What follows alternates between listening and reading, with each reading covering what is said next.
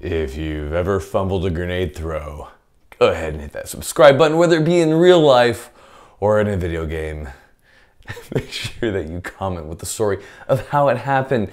Ladies and gentlemen, this video is brought to you by Simply Safe. Big thank you to them for helping cover the production costs. If you guys are looking to support the channel, the biggest supporter of this channel right now is Big Daddy Unlimited. Big Daddy Unlimited is like the Costco of the gun world. It's going to be an initial fee to get in, and once you do that, cheap products from a great company, highly recommended. Well, by cheap, I mean your normal products are incredibly cheap. Get in there, 99 cents for the first month. If you're looking for sick ammunition or plaid or bags, that type of stuff, you have Vertex, 25% off the Garand, something like that. Ladies, gentlemen, and of course, my often overlooked, but not by me, Lee Enfield rifles. Welcome to the channel. Today, we're going to be talking about plate carriers. Specifically, we're going to be talking about the Spiritus Systems Overt LV-119. So without further ado, let's go ahead and let's put it on and talk about it. Now, with movie magic, we have the plate carrier suddenly on. Now, quick note, I am incredibly sick right now, but as we know, the show always goes on. So without further ado, we're going to go ahead and we're going to get into it. A couple quick notes about the LV-119. So the LV-119 is a minimalist plate carrier that is scalable for a variety of mission sets, anywhere from LARPing in your mom's basement to actual professional usage to everywhere in between. Not saying that LARPing is not a professional endeavor. Don't get me wrong there, gentlemen. But the point is, it is scalable based off of the products that Spiritus has to offer. Now, there are many different products that are currently out for it, and there are more that are constantly being released for it as they update design or release new products for it. So understand that what I have might not be the type of plate carrier that you might get from them in the future, just due to the amount of products that they release and how they change it and that type of thing. But in any case, what we're going to do is we're going to go front to back the way it should be. And we're going to talk a little bit about this plate carrier design, a little bit about how I have it set up, and then we'll kind of finish everything up.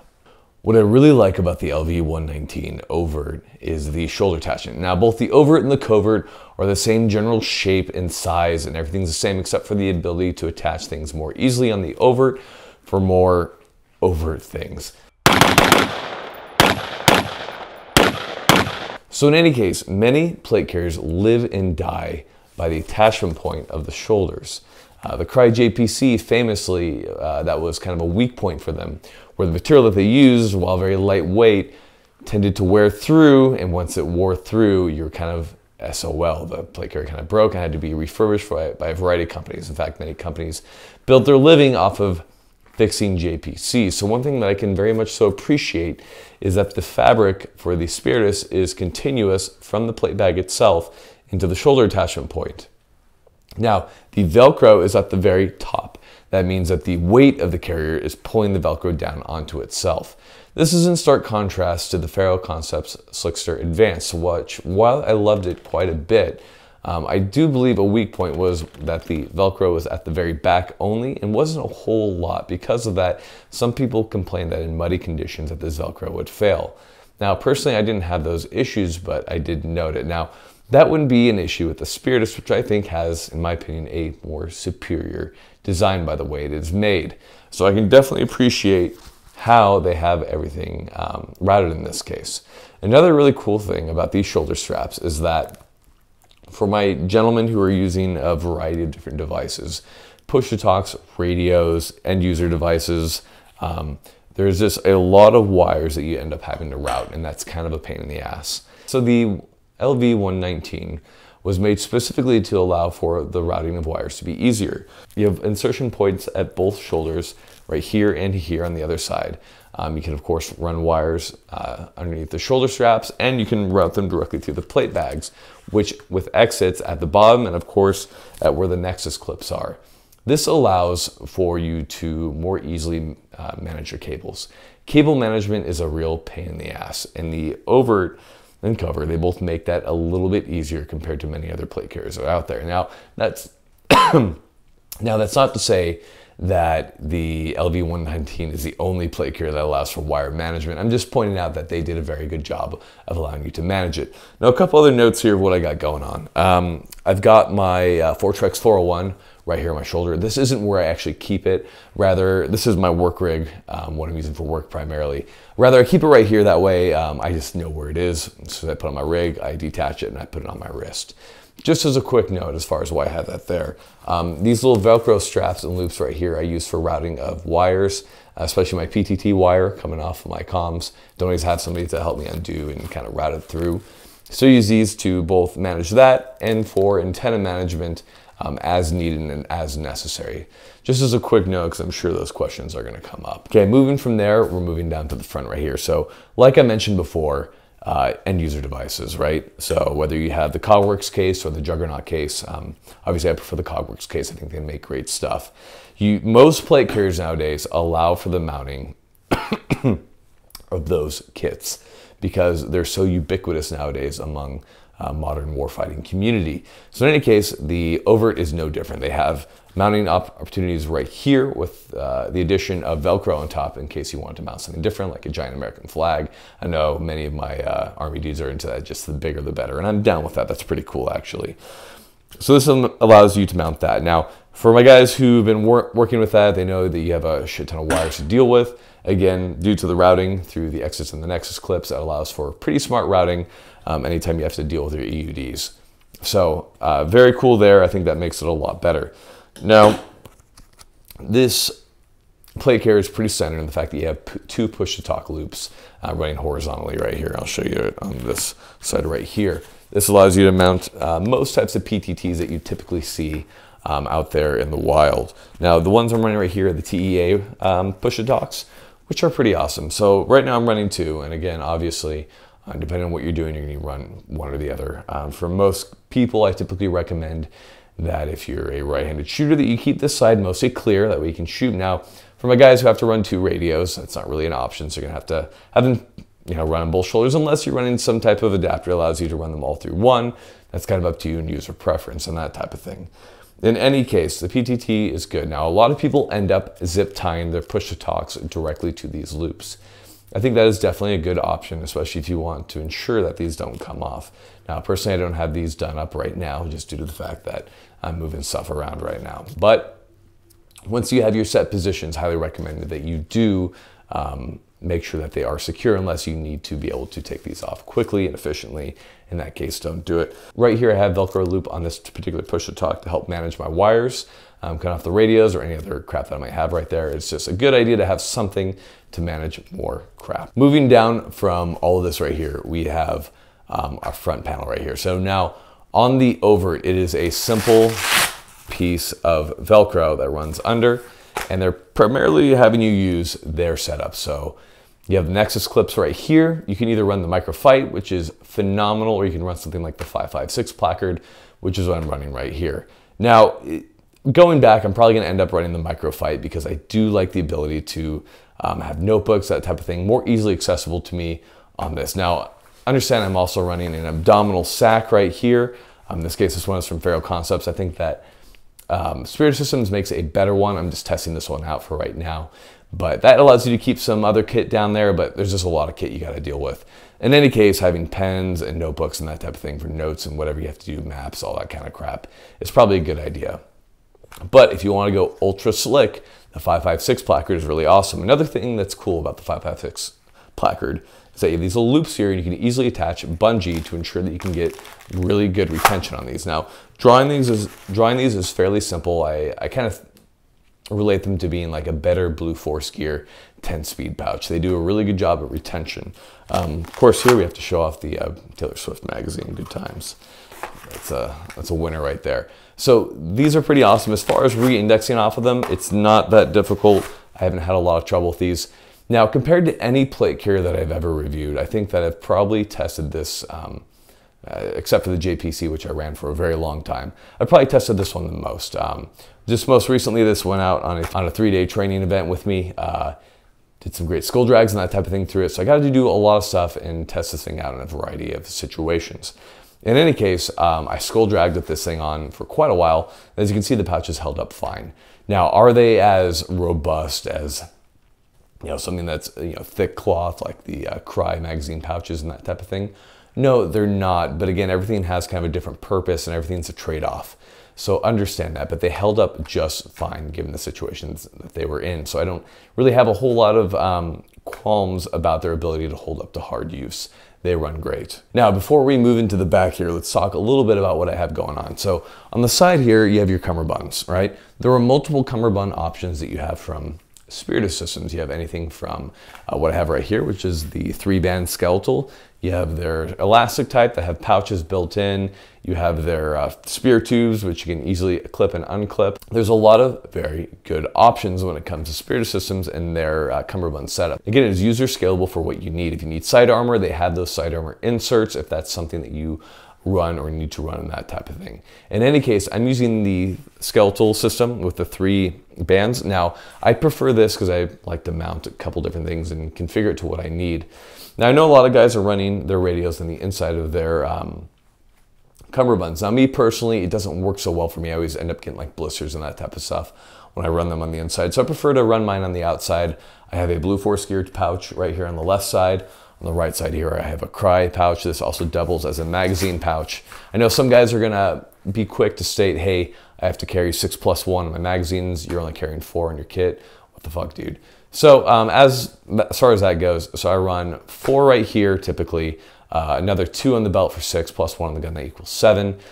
That's how I run my personal setup, just as a quick note. Again, depending on what you need and what you do, you might be constrained as far as how you're able to set up your gear. So I understand you might have to set yours up different, just so you have an example of what I'm personally doing.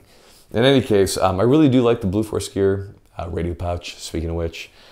It's pretty awesome. Spiritus does make a really excellent inside the cummerbund radio pouch that works very well for a variety of people. It just doesn't work as well for me. But again, everybody's different. So if you're a guy where it runs fine for you, wonderful. And yeah, the radio pouch right here on the far left side right here, I have a general purpose pouch. You can see right there, again, a Blue Force Gear 1. This is to allow me to have any amount of extracurriculars that I might need for whatever might come up. Just recently I had like a multi-tool and a bunch of batteries and like an extra map in there or something like that. So it just depends. I just have it. You never know when you're going to need it. On the right side, I of course have the Crye pouch, and then I have an Islid pouch from Blue Force Gear. So again, set up to kind of what I need, but might not be the best for everybody. As far as wearing med kits, I know a lot of guys have to carry a med kit back right here.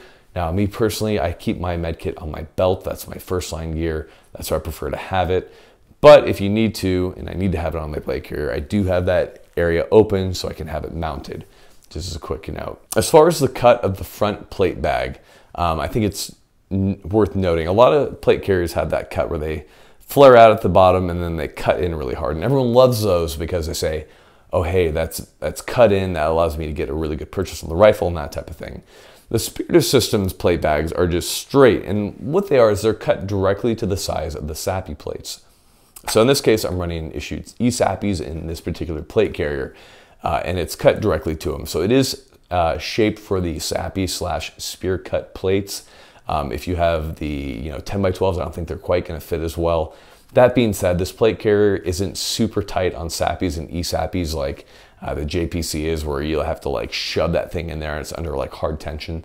This has a little bit more wiggle room, which kind of feels a little bit better to me. I was always really worried about the JPC fraying because the stitching was under such a hard tension, especially with those older eSAPIs where they were in conjunction with and you had to have soft armor backing behind them. The newer plates, eSAPIs and SAPIs, don't require that, so it's a little bit more room. But quick note to you guys, these definitely work very well with all the plates that I've tested, which are Gen 3 eSAPIs all the way up to the newer Gen 5s, which is what I'm running in this particular one. And as far as shouldering a rifle goes, shouldering a rifle in it feels pretty good. It feels pretty standard for what you'd expect from wearing a plate carrier. It's not amazing and it's not terrible, just like any well-made minimalist cut plate carrier. Now, compared to something like the Crye AVS, it's a definite improvement. Of course, that system was made to carry a lot more weight, in my opinion. Again, everything kind of falls into its category of what works best. All right, now that we've talked about the front of the plate carrier, let's go ahead and I'm going to take it off and we're going to talk a little bit about the back of it. Now, quick note is safety. Now, you guys don't pay my bills, but Simply Safe paid quite a bit for this video to ensure that it would cover the production costs and cover a lot of the training costs that went along with this. So let's go ahead and hear what they have to say. Make sure that you have some type of home security system. I don't care what it is. Now, you know this video is sponsored by Simply Safe, and that is the home security system that I recommend because of many reasons, mostly because I like that it's piecemeal. So let me break it down. Budgetary constraints make it really difficult for a lot of people to just go ahead and purchase an entire security system. I like that with Simply Safe, I'm able to kind of compartmentalize the purchases, so if I can kind of beef up my security as I have the funds available. So that's really great for me. So there are different types of security elements that you can plant in your house. You have your home system, the Nest that actually controls everything. You have video cameras, you have door sensors, window brake sensors. Now, what I personally do is on my firearm room, my gun room, and also on my safe, I have both cameras and door sensors and that type of thing that can alert me to specifically who is coming in because I can see who it is, and then I'm able to keep track of that. And that makes me have a little bit more peace of mind when I'm home, you know, when I'm away at work and that type of thing. And that's why I like Simply Safe. Now, it's also not that expensive in compared to a lot of things. Make sure once you get it that you call the local police department around, make sure that you get it registered and all that. Again, Simply Safe is a do-it-yourself type thing, and because of that, there's a lot of savings to be made, which is why I stick with Simply Safe. Check them out. Now, if you guys are really interested, there's a huge sale going on right now. Make sure you get in there and get your home protected. That's gonna be, the deal ends, I believe, on Cyber Monday, so make sure you get in there. Links right below. Check it out. All right, back to the other stuff. Once again, thank you to Movie Magic. We have the plate carrier off. So let's go ahead and let's talk about the rear of this plate carrier right here. So the first thing that I kind of noticed about the rear of this plate carrier was how smooth it is. So compare that to something like the Crye JPC. Now the Crye JPC also similar, except that the Crye JPC has exposed bungees on the back. This can be a potential problem for snag hazard. So I do like that the Spiritus has its bungees for its systems covered up. That way there's less of a chance of snagging any of the bungees and having a potential issue there. So I think that was a very smart idea. And I understand you can mitigate that in the JPC with a pack or a multi panel or what have you. But I like just the peace of mind that I have of not having to worry about it on the Spiritus system. Another quick note that a lot of people get confused about on the Spiritus system is that this does have these zippers that resemble the Crye back panel zippers. And I'll be honest, at first I thought that this fit them as well. However, the Crye back panels do not fit onto the Spiritus system's back plate bags. Spiritus system is currently developing their own system of back panels with probably a better mounting solution, so I can understand where they're coming from. So if you're really hot on those Crye back panels, I'm sorry, but they're not going to fit on this potential plate carrier. And even then, I am somewhat dubious of having a bag mounted to the back of your plate carrier as far as ease of getting into it. And I understand if you have teammates, but I think a pack might be a little bit more useful of a solution in most cases for a variety of reasons. And we'll talk about that in future videos, mostly due to weight, ability to get to it, and that type of thing that kind of messes with plate carriers. The recovery handle from Spiritus Systems is also easily integrated with it. If you're not familiar with the recovery handle, it's essentially a better method of dragging you when you're down. It's a little handle right here, hooks down into your belt system, and when it pulls up a length of fabric and allows people to be at a more advantageous position while dragging you. A really cool system, and I like that it's easily integratable with their own system. So good on them there. Now, we've kind of talked about most things I really wanted to talk about when it comes to the Spiritus Systems rig. This is, to be clear, one of my favorite rigs right now. It's my primary rig that I'm using for work right now. It's my primary rig that I've used for a long time in my reviews. You might have noticed it over the past couple months, or maybe about 6 or so months that I've been using the hell out of this thing. So I really appreciate all the designs that they did on this particular plate carrier. Now understand, compared to something like the Crye CPC or the Crye AVS or other heavier plate carriers, those can more comfortably hold a lot of weight. That's due to the shoulder pads, kind of the way they were designed. The harness system, especially on the AVS, is wonderful. However, if you're not carrying like a shit ton of stuff on your plate carrier, the Spiritus Systems rig works really well. Even with 2 radios, the Spiritus Systems carries it all very well. Now, as far as what does it feel like to live in this carrier? So I've lived in this carrier for about 3 days so far without taking it off. I took it off for a couple hours and stuff like that. But for pretty much almost a solid 72 hours, I had this thing on. So what does it feel like? Just like any other plate carrier, guys, you get the normal aches and pains in your back and your lower back from carrying it. You know, there's no plate carrier that's going to be amazing and just be, you know, super comfortable, and it's not going to give you aches and pains. But as far as plate carriers go, the Spiritus systems is definitely on the higher end as far as like comfortability and ease of use and that type of thing. Highly recommended to purchase the LV-119 Overt plate carrier. I know a lot of my buddies like to use it. I know Lucas uses it quite a bit. Can't say enough good things about this. It's hard to describe without actually being here and having hands-on time with it.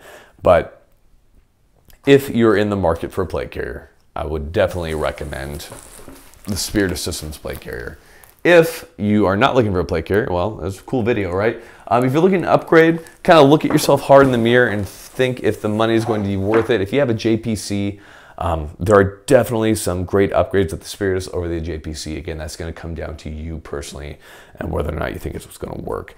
Spiritus comes in different colors, you know, multicam black, multicam, all your solid colors and that type of thing. If you wear multicam black, be aware it's not really a camo, but you do you. Just kidding, guys, giving you a hard time. Ladies and gentlemen, these plate carriers rock, right? They are awesome, but without the training, they're not going to be cool because you're just going to be fumbling around. So make sure you get the training with these plate carriers. I see a lot of people who harp on people for going to the range and shooting in kit and that type of thing. People are like, why are you doing that? I'm like, who the hell cares what they do? Worry about yourself. You're probably not near as good a shooter as them. And if you are, then why aren't you supporting the community more? Train your plate carriers. Who the hell cares? It's freaking America. Do whatever you want within reason. But if you're not sure what you're doing, you need that training. Bear Solutions, Haley Strategic, Cogworks, Darcy, Tony Cowden, Pat McNamara, tons of great guys with great knowledge, and I can't recommend enough, guys, because there's so many good ones out there. Get out there, train your kit, get good with it, otherwise it's not going to matter. Ladies and gentlemen, thank you for watching. Again, the Spiritus Systems LV-119, and I got nothing else for you guys. A final thing for you guys is a note that I've kind of harped on it quite a bit, but that is going to be forgiveness once again. I see a lot of people who are like, if anybody makes a mistake, it's like the end of the world and they're never going to forgive this person ever again. Ever, never ever, because how dare they make a mistake? Everybody makes mistakes. I'm sure you do. I know I have. So it's insane to believe that we can't forgive people for these mistakes. And I understand if people continually wrong you, then you have to put your foot down. But if somebody's making 1 or 2 mistakes, what is it with our community right now where we just want to roast this person instead of either making it a teachable lesson and forgiving and lifting them back up or doing something along those lines? Again, kindness and forgiveness is what makes this world go round. We need a lot more of it. This world is all about, you know, Insta roast and how cool that is and big gotchas. But again, remember what builds communities and what doesn't. Love you guys. Appreciate you guys for watching. You know, if you guys have gotten this far, the last thing I'll plug for you guys is Patreon. That stuff covers camera equipment, that type of stuff. It goes directly to funds. Possibly win a chance to come shoot with me. Pretty cool. Check it out, guys. Love you. Take care.